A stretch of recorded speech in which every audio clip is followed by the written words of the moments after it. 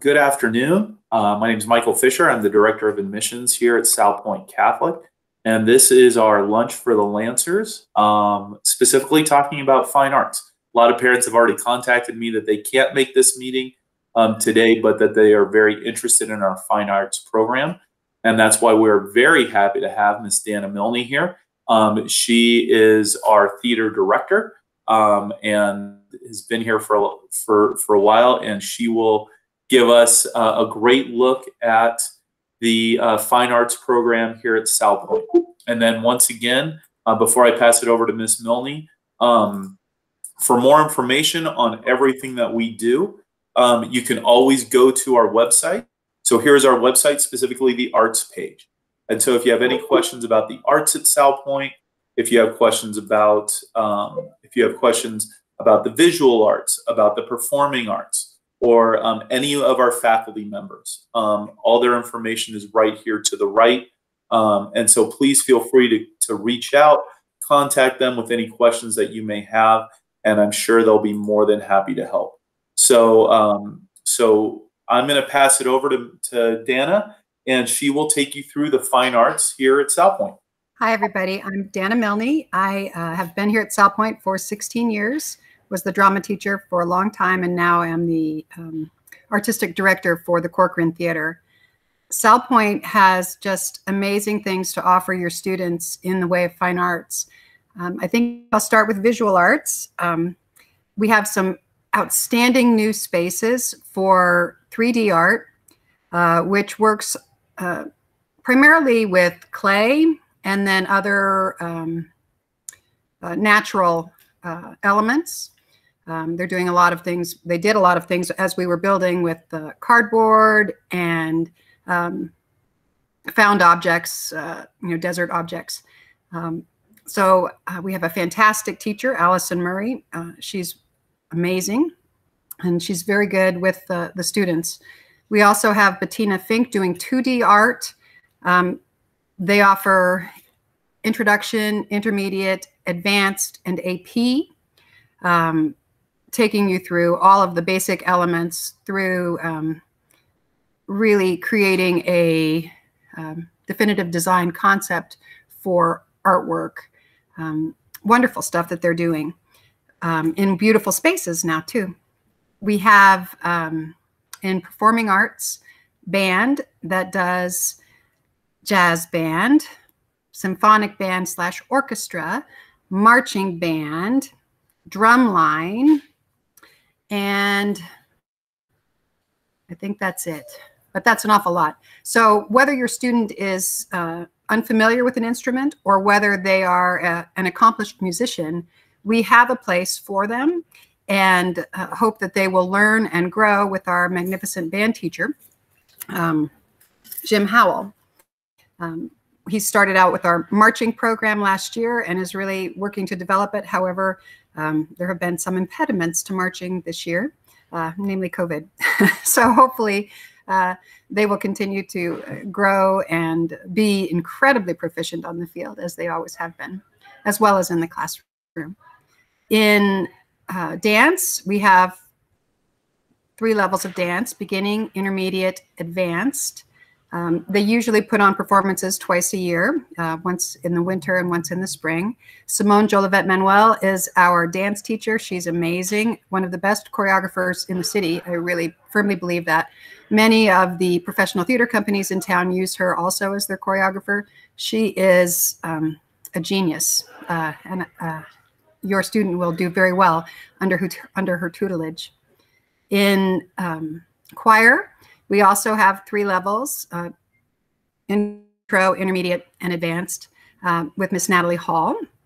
She's young, vivacious, and incredibly gifted in her teaching methodology, and developing our choirs to be proficient also in every venue where they perform. And usually there are quite a few. However, this year it's tapered back due to the difficulties with singing in public, but they are doing really well. You may have heard them lately singing, a recording of them singing the national anthem at some of our games, and they sound fantastic. Great harmonies, they're doing a good job. Then we have performing arts with drama. We're waiting for our new space. The theater will be absolutely amazing. Your students will be in awe, actually. The technology that we have in the theater, we do teach technical theater, is first class with Midas soundboards and ion lighting equipment and LED lighting. Salpointe has made sure that our students are going to be well equipped to, work with the best equipment in the industry, which is quite a blessing. We have beginning, intermediate, advanced theater, drama. The beginning and intermediate classes are working on foundations and then developing some competitive material with that. And then our advanced students put on a couple of plays a year. They do a dinner theater. They do one acts. We compete at a one act festival every year. And then we have after school theater for any student at Salpointe who would like to be involved. So there's an awful lot of art happening. We like to think that the new buildings are really keeping art in the heart of the campus, because we really do believe in that holistic approach to education, and arts are such a magnificent piece of that, really utilizing different areas of the brain for creativity and working as an ensemble, working in a group, really key critical thinking skills that we believe will assist our students in being the best that they can possibly be in any venue where they happen to be working or participating. I think with that happy note, I will turn it back over to Mike. I think I got everybody, Mike, I hope. I forgot to mention Erica Quintero is the new drama teacher, and she's magnificent as well. Mike? Yes, I am back. So once again, Dana, thank you for a great overview of our arts department. I really appreciate you being here. And families, just so you know what Dana's talking about in terms of our new building, I'm going to kind of give you a quick look at what the outside of the building looks like, what the interior of the building will look like as well. And I just want you to take a look at it. But just know that we will be, offering an on-campus open house where you can actually physically tour these great facilities. And we will be having a virtual tour as well that'll post to our website. So you can actually, if you aren't able to come down to campus and walk through it, or you just want to go through more areas in a little finer detail, you can. So I'm just going to kind of take you through that here. But again, everything can be found on our webpage. So right here, we're just on the arts, and all the faculty members that Dana talked about, Allison Murray, our department chair, Bettina Fink, Natalie Hall, everybody's right here to the right.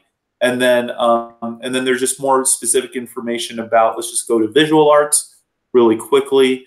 And you can see all of the curriculum that we offer in these areas, not only in visual arts, but performing arts as well.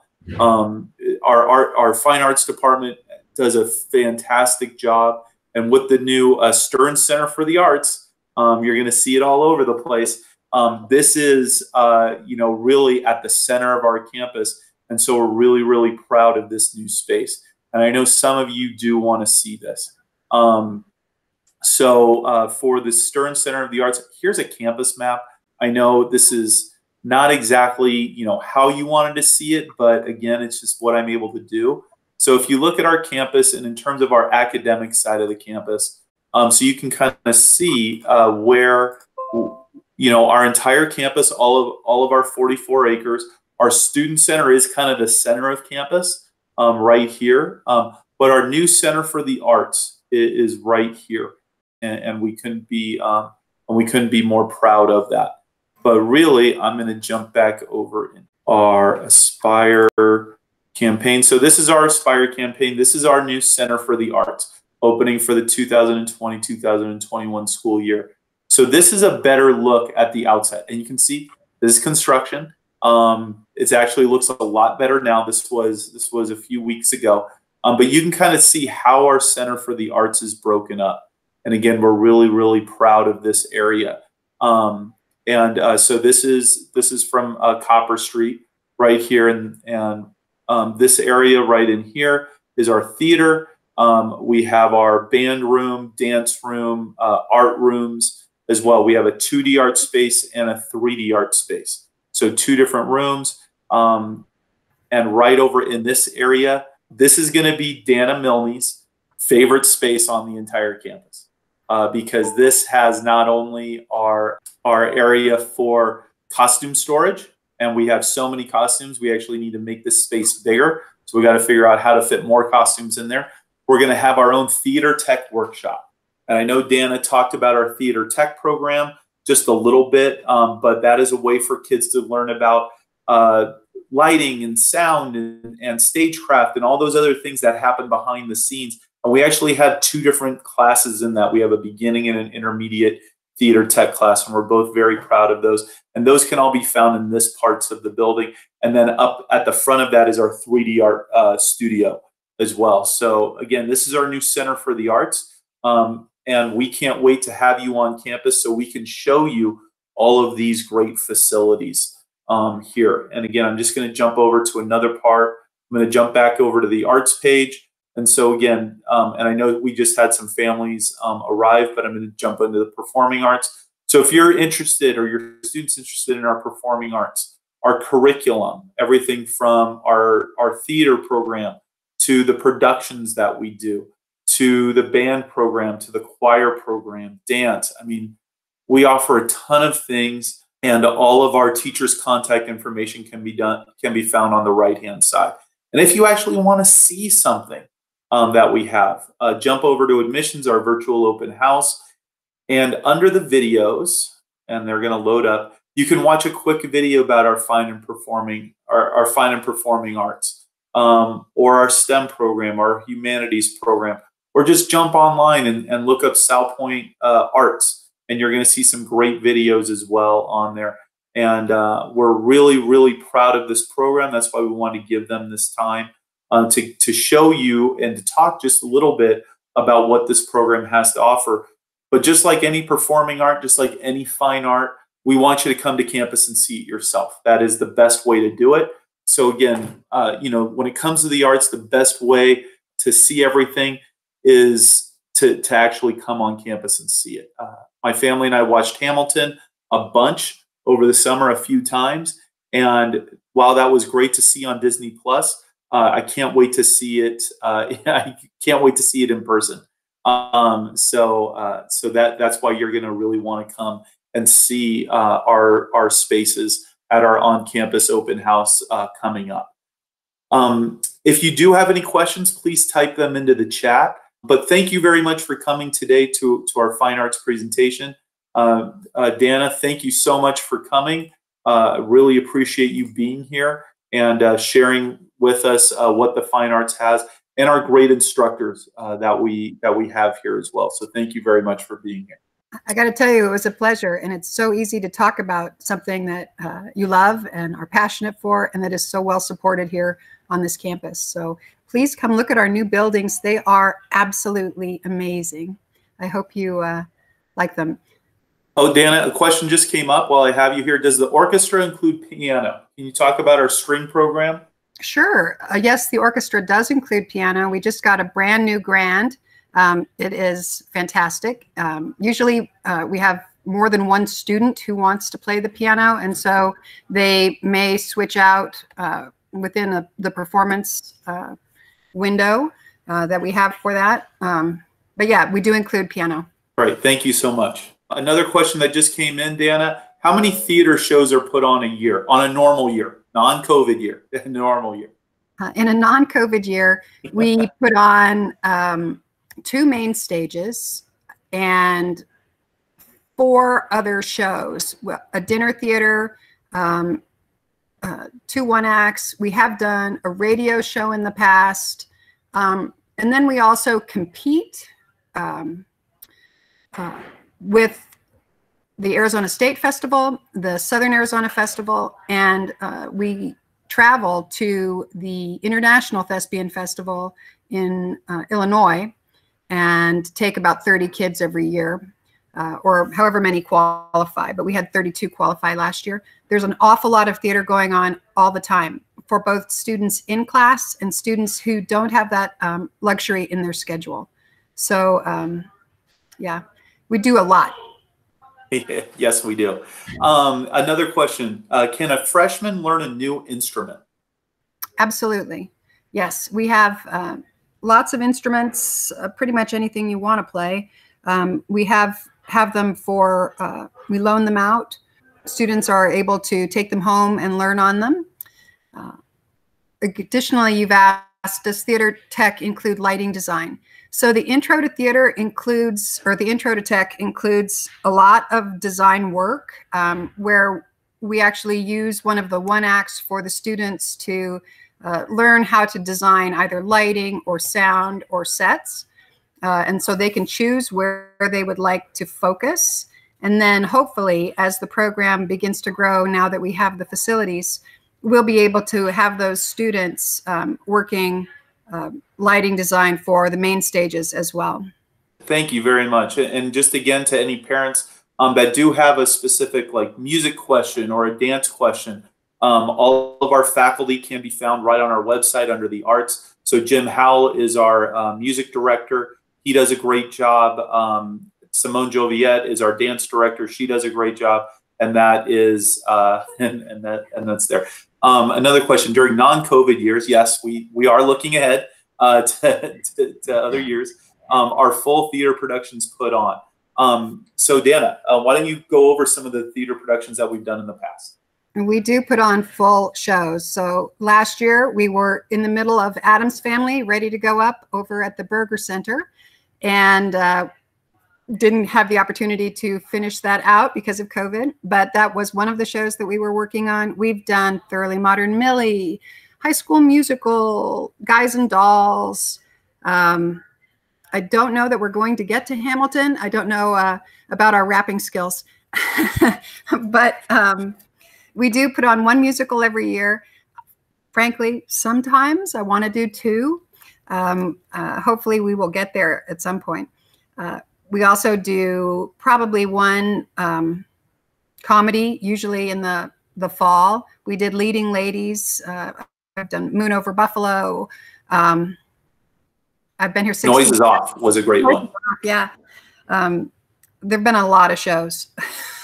And they're really wonderful. You know, our student actors rise to the challenge, and the expectation is that they will perform brilliantly. And I may be a little biased, but I do believe that they do. Theater students are encouraged. Somebody just asked if students are allowed to suggest and or write theater productions. Yes, they are encouraged to suggest. There are a lot of, I guess, elements that we have to look at for what shows we're going to put on. Usually we're trying to find shows that have as many students as humanly possible, because we want as many students to be able to participate as we can. We think that theater is just an incredibly valuable tool for life, actually, in getting to work as an ensemble, you know, working on your individual contribution in a group. There's all kinds of wonderful things that people learn from theater. They are allowed to suggest. They have to think big. Writing, theater students are encouraged to write. I think at some points, depending on where we are in the curriculum, as it rotates kind of every couple of years, we do like a 10-minute play writing activity. I know that's also encouraged in our English program. They're doing that right now over in creative writing. So yes, we do. We haven't produced anything that a student has written. But then again, I haven't received very many scripts.